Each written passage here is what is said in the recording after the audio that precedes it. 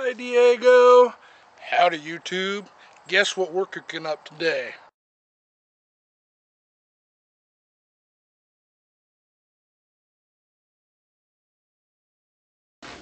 Alright, I cut up some of that into that shank into big cubes for adobo. We're going to reserve this for later on. And we've got a couple of chops here I'm going to fry up while we're waiting for the pork shank roast to cook up. So, that's what we're doing now. Coat your chops with salt if you want. Let your pan get hot.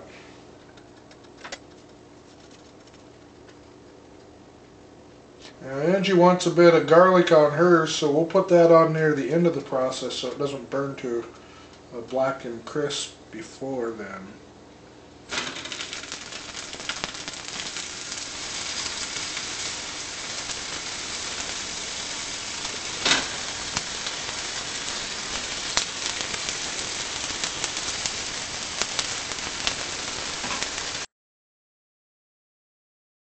Alright, 2 minutes medium high, time to flip.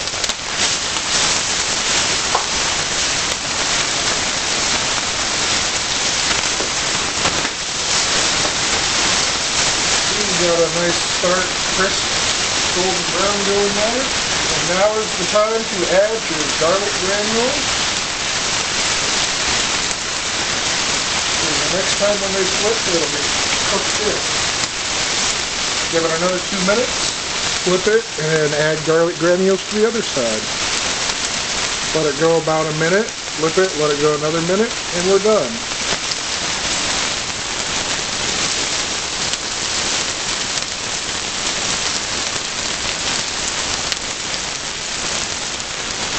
Alright, you can see they're starting to leap here, which is a good indication that it's time to flip, and it is 2 minutes.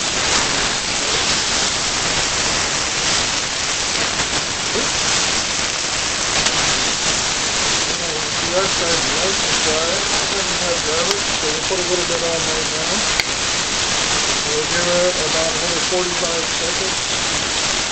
That side, then we'll flip it again, and then we're done. Just a quick shot.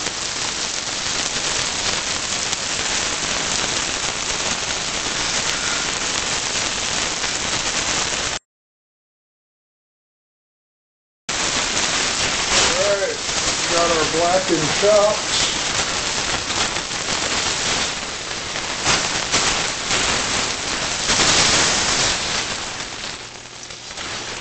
Boomerang style.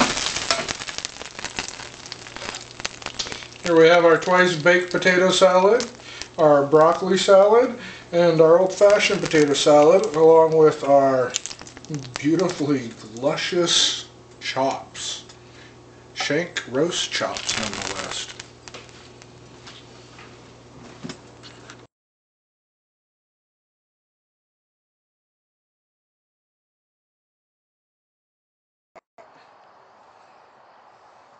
Thank you for watching.